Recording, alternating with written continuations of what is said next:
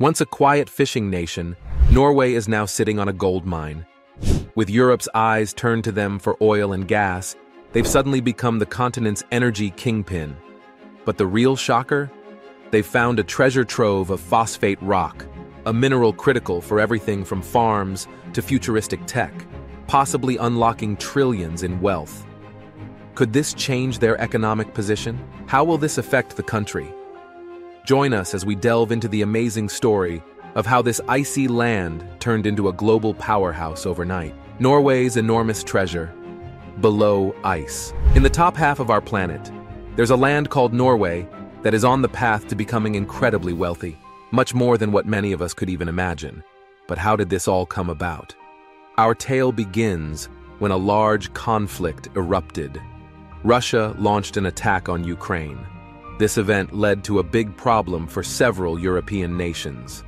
These nations relied on oil and gas to power their vehicles, heat their homes, and operate their industries. With their regular supply lines in chaos, they were in urgent need of a new source for these essential resources. Enter Norway, a country known for its chilly, deep ocean waters. However, what many don't realize is that beneath these icy waters lie hidden riches, enormous reserves of oil and gas.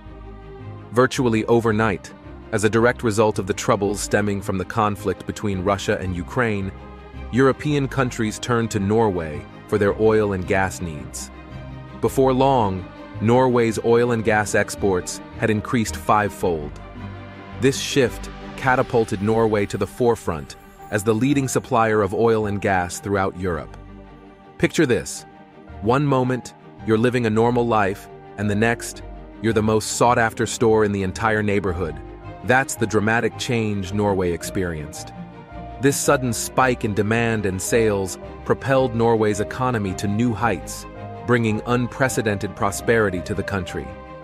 Norway has a smart way of handling the money it gets from selling oil and gas. Instead of spending all of it, they save a big part of it in a special savings account known as the government pension fund. This isn't just any savings account. It's filled with around $1.5 trillion. If you break down this huge number, it means if Norway wanted to, it could give $270,000 to every single person living there. Imagine waking up one day to find out you have $270,000. That's the kind of money we're talking about. But the story doesn't end here. There's another twist. A little bit away from Stavanger, a cozy town in the southern parts of Norway, a huge discovery shook everyone. They found a massive amount of a very special rock called phosphate rock. You might wonder, what's so special about a rock? Well, this isn't just any rock. Phosphate is super important because it helps make fertilizers for farms to grow food, batteries to keep energy stored, and parts for solar panels and electric cars. These are things we need for modern life: to eat, to use clean energy, and to drive without polluting the air. Finding phosphate rock is a rare event. Most of the world's phosphate comes from a few places like Morocco, China, Egypt, and Algeria. But there's a catch. Dealing with these countries can be tricky for Western countries because of political tensions and cultural differences. So, finding a huge deposit of phosphate in Norway? That's like finding a treasure chest in your own backyard. It means a lot not just for Norway but for other countries too, especially those in the West, looking for reliable sources of this critical mineral. Norway, known for its stunning fjords and northern lights, is on the brink of an economic boom, thanks to its natural resources and a bit of luck. From being a quiet supplier of oil and gas to becoming the center of Europe's energy needs, and now finding a rare and essential mineral, Norway's future is shining bright. But with great wealth and resources comes great responsibility. How will Norway handle this newfound wealth? And what does this mean for the rest of the world? Recently, Norway made an exciting announcement that could really change things. They found an enormous amount of a special rock called phosphate rock, 70 billion tons to be exact. This is an incredibly huge amount, so big that it could put Norway at the top of the list of countries when we talk about this special rock. Now let's try to understand how much this phosphate rock could be worth. Imagine a number so big, it's hard to picture: $24 trillion. This amount is almost the same as the total value of all the oil left in a country like Saudi Arabia. But finding this phosphate and turning it into money isn't going to be easy. There are big challenges ahead, like following strict rules set by groups like the European Union, figuring out how to get the phosphate out of the ground and clean it up properly, and making sure that taking this mineral out doesn't hurt our environment. These steps are important, but could slow things down. However, even with these hurdles, there's a real possibility that Norway could end up being the richest country in the world because of this huge find. But before we dive deeper into this new chapter, let's take a step back and look at Norway's past. Around the 1950s, Norway was a much quieter, smaller place with about 3.5 million people. Back then, Norway's economy wasn't about big, flashy industries. It was about simple things like fishing, cutting wood, and selling these natural goods. But then, something big changed. In the early 1900s, the people of Norway found out they could harness the power of their rushing waterfalls and rivers. They could turn this natural power into electricity. This discovery was a game changer. It meant that big factories could set up in Norway, using this clean electricity to run their machines. This was the start of something big for Norway, a time of growth and building, setting the stage for the country even before they found oil under their seas. Now we look back at how a calm land surprised everyone, turning doubts into a booming energy business. The quiet life before seas of Norwegian gold. There's a common story that goes around saying Norway was once a very poor country until they found oil. But that's not quite right. Back in the 1950s, before anyone even thought about oil, Norway was doing pretty well for itself. It was richer than a lot of places in Europe, had lots of people going to school and getting good educations, and was a place where most people had similar amounts of money and opportunities. Norwegians were proud of their culture and had a government where everyone had a say, a democracy. But then there was this whole thing about oil. Initially, people didn't believe there was any oil in Norwegian waters. They had a look around, didn't see anything that caught their eye, and pretty much everyone started to lose interest. But then something big happened. Over in the Netherlands, they found these massive gas fields. And we're not talking about just any gas fields. We're talking about the largest ones anyone had seen at that point. This was a game changer. This discovery got everyone excited and thinking differently. Countries and big companies started to wonder if there might be hidden treasures of oil and gas waiting to be found in the North Sea, not too far from where Norway sits. So in no time, all these giant oil companies began their search in the North Sea waters, hoping to strike it rich. Now the government in Norway was watching all this very closely. They were a bit worried. You see, they thought if these big foreign companies came in and found oil or gas, they might just take all the wealth and leave Norway out in the cold. And then there was this huge question mark over who actually owned the sea. If someone did find oil or gas, whose would it be? What if a different country decided it was theirs? It was all very confusing and a bit worrying. Norway wanted to make sure they kept their land and waters safe. They knew it was important to protect what was theirs, just like it's important for all of us to look after what we value. This was about more than just oil. It was about making sure Norway stayed in control of its own future. So the story of Norway and oil is not just about discovering black gold. It's about a country being smart, cautious, and ready to stand up for itself. And maybe that's something we should all think about too. How to take care of what we have and make sure we're ready for whatever comes our way. Long before oil was a reality, Norway had a hunch that there might be oil beneath the sea near their shores. However, there were a couple of big questions hanging in the air. First off, if they did find oil, who would get to call it theirs? Would it be the Norwegian government or some private company that staked a claim? Another puzzle was about the sea itself. Where did Norway's part of the sea end and another country's begin? These weren't easy questions, but they were important ones to answer. Norway didn't waste any time dealing with these issues. In May of 1963, they made a big decision. Through a royal decree, which is a fancy way of saying the king and the government made an official decision. They declared that the seas around Norway were, well, Norwegian. This was a big deal because it wasn't just about the sea, it was about what was under the sea too. Then, a couple of years down the line, in 1965, the countries around Europe sat down, had a chat, and agreed on who owned which parts of the sea.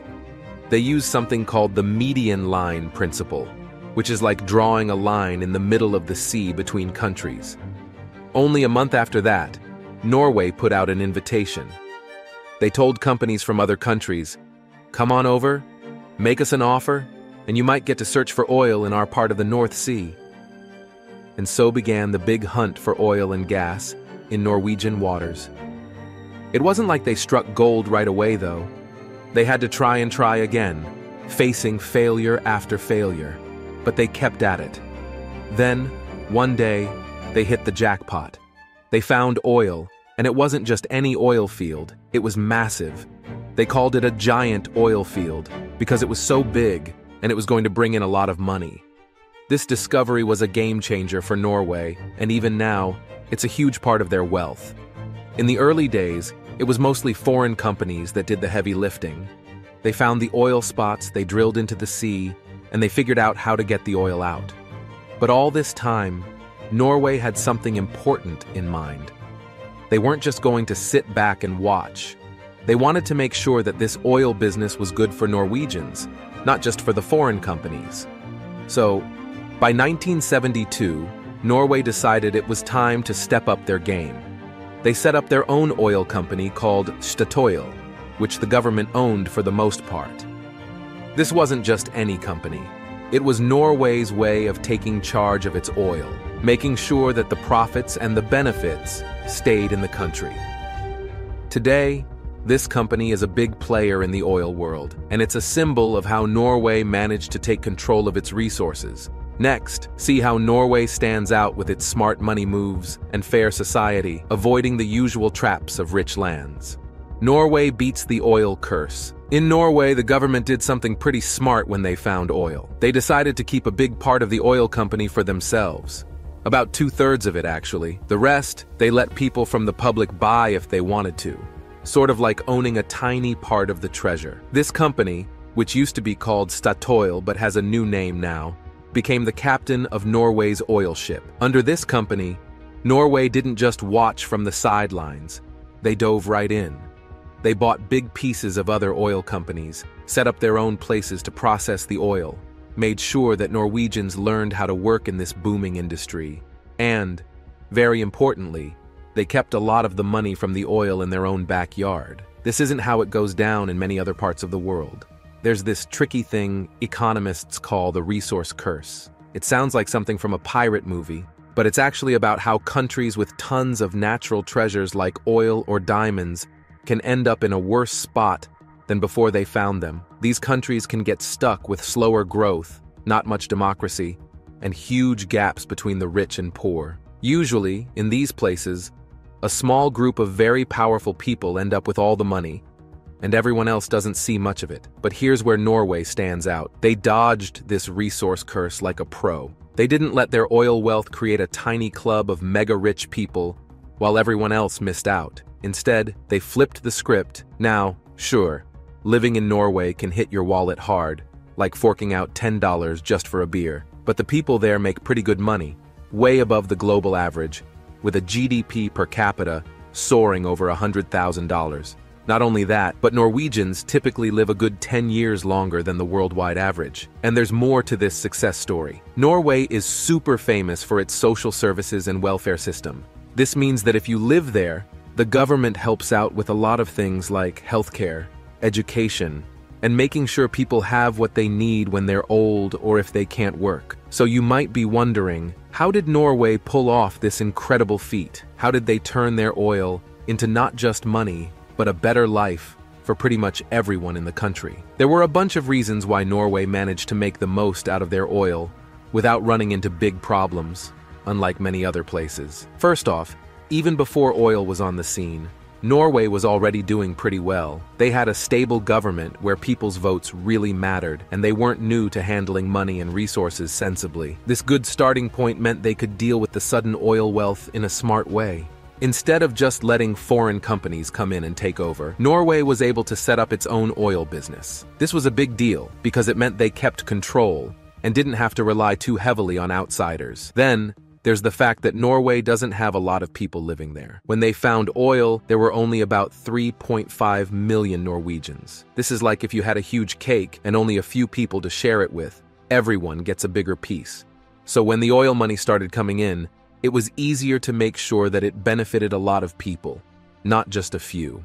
Another thing that worked in Norway's favor was where it's located. Norway is pretty lucky because it's surrounded by countries that are generally friendly and peaceful. This means they didn't have to worry too much about conflicts or problems with neighboring countries over their oil wealth. This peace and stability around them made it a lot easier to focus on making the best out of their oil. Also, Norway's smart choices made a big difference. While some countries just spend their oil money right away or let private companies handle everything, Norway took a different path.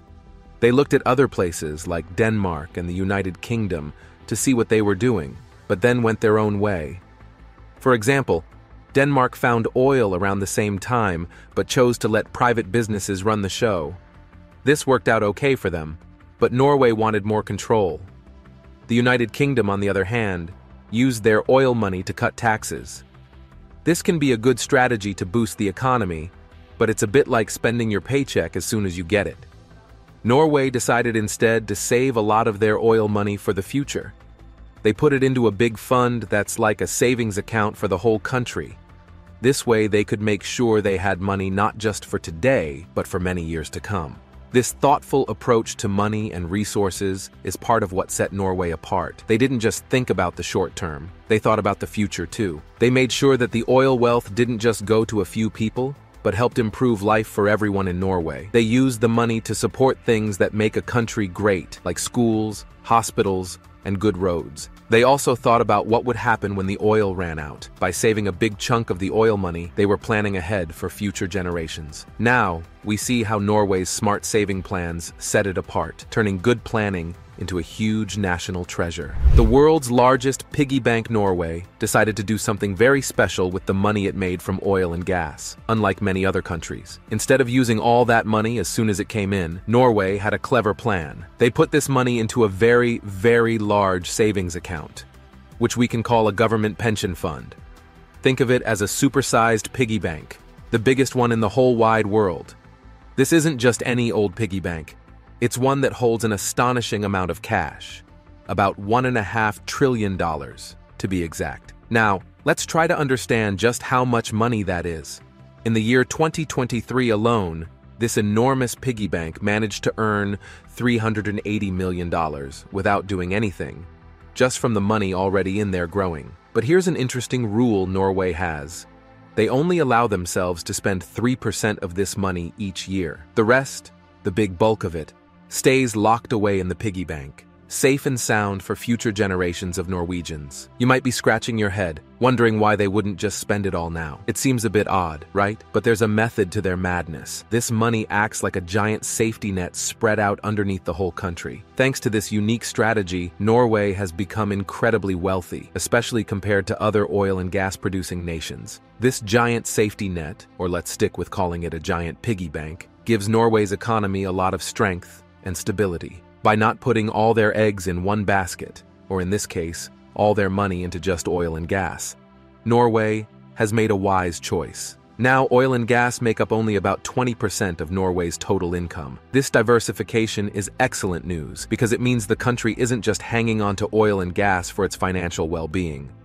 Norway has found other ways to make money, other tricks, as we might call them, which helps protect the country's economy from ups and downs in the oil and gas markets. Here's an unexpected turn in our story. Recently, there's been a big disagreement between two countries, Russia and Ukraine. This fight has changed a lot of things, especially when it comes to buying and selling oil and gas. Because of this trouble, many countries are looking for new friends from whom they can buy oil and gas. And guess what? Norway, with all its oil and gas, has become even more popular.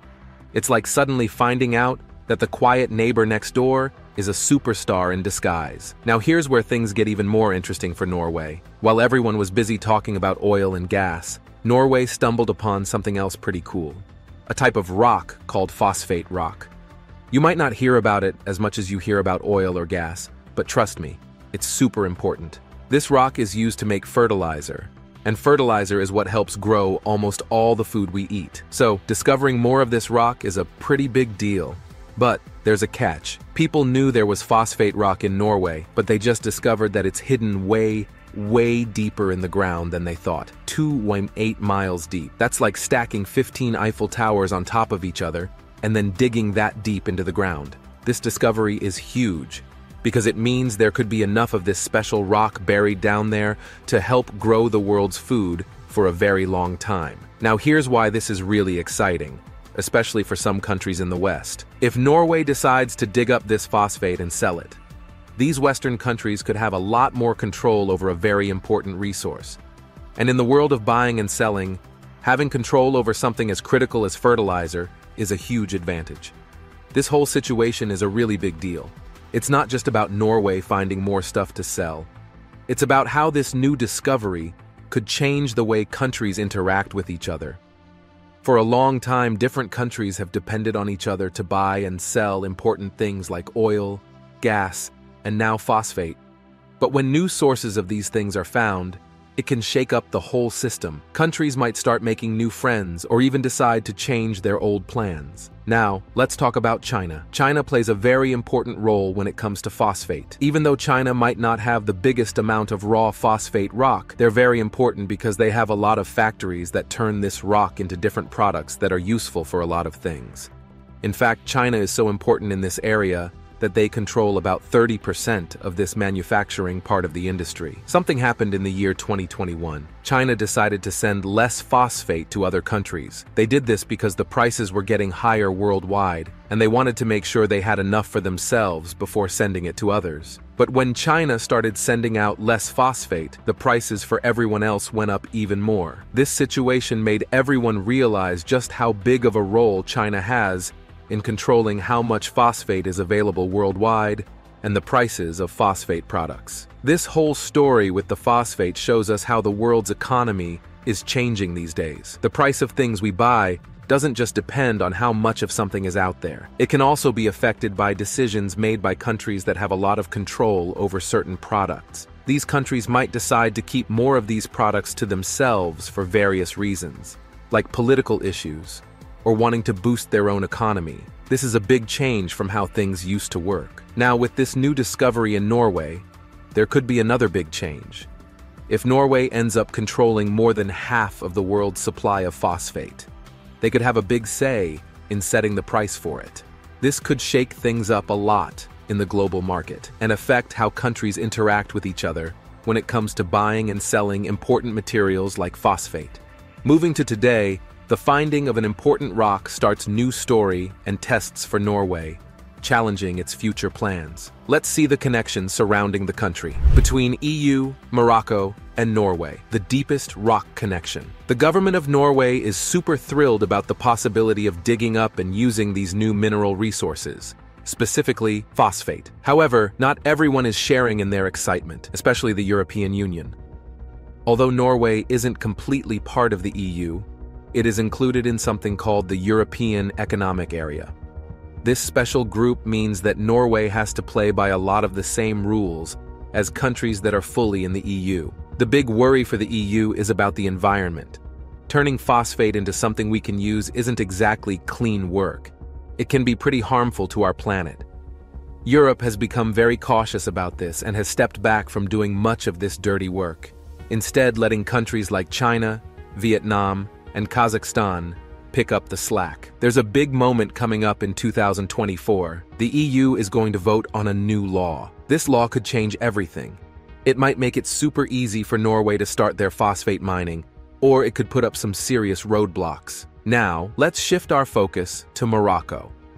Morocco is a country that's really dependent on phosphate. It's not just a minor part of their economy, it's a huge chunk. Nearly a quarter of what they sell to other countries comes from phosphate. You can imagine that they're not exactly throwing a party over Norway's new find. Here's why. When there's more of something available, like phosphate, the price usually goes down. If Norway starts pulling up loads of phosphate and selling it to the world, there will be more phosphate available than people need. This oversupply means the price will likely drop. For Morocco, this is troubling news. Lower prices mean less money. When you're counting on this money to support your country's economy, that's a big deal. It's not just about less cash in the bank. It's about potentially having less money for public services, less money for building new schools or hospitals, and less money for important projects that can make life better for the people living there. This could mean some really tough times ahead for Morocco if they can't find a way to keep their phosphate business profitable in the face of Norway's potential entry into the market. Furthermore, the effects of this situation extend beyond just Norway and Morocco. The global market for phosphate is like a delicate balance. When one part changes, like a new country starting to mine and sell a lot of phosphate, it can throw everything off balance. Countries that used to have a lot of power in the market might find themselves struggling, while others might find new opportunities. This could lead to changes in alliances and trading partners as countries adjust to the new landscape of the phosphate market. In addition, the environmental concerns raised by the EU are shared by people and governments around the world. As countries try to balance their economic needs with the need to protect the environment, decisions like the one facing the EU become increasingly complex and significant. The outcome of their 2024 vote could set a precedent for how resources like phosphate are managed globally, influencing not just environmental policies, but also trade agreements and international relations. Digging up this phosphate found in Norway could really change the game for the country, but it's not going to be a walk in the park. At this moment, our equipment and technology allow us to extract minerals from the earth only up to about 4,900 feet deep. However, the phosphate deposits that Norway has stumbled upon are significantly deeper, all the way down at about 15,000 feet below the surface. That's 3 times deeper than what we're used to, making most of this phosphate currently out of our reach with the existing mining technology. Yet, this isn't the first time Norway has faced such a challenge. Let's rewind to when Norway first discovered oil. Back then, the technology wasn't advanced enough to extract a lot of oil, especially from the depths they were finding it. People were skeptical and thought the oil wells wouldn't last more than 30 years.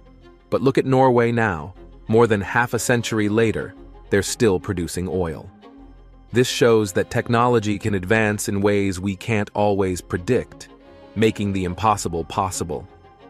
If Norway can tackle the challenge of extracting this deep-set phosphate as successfully as they did with their oil, there could be significant economic benefits.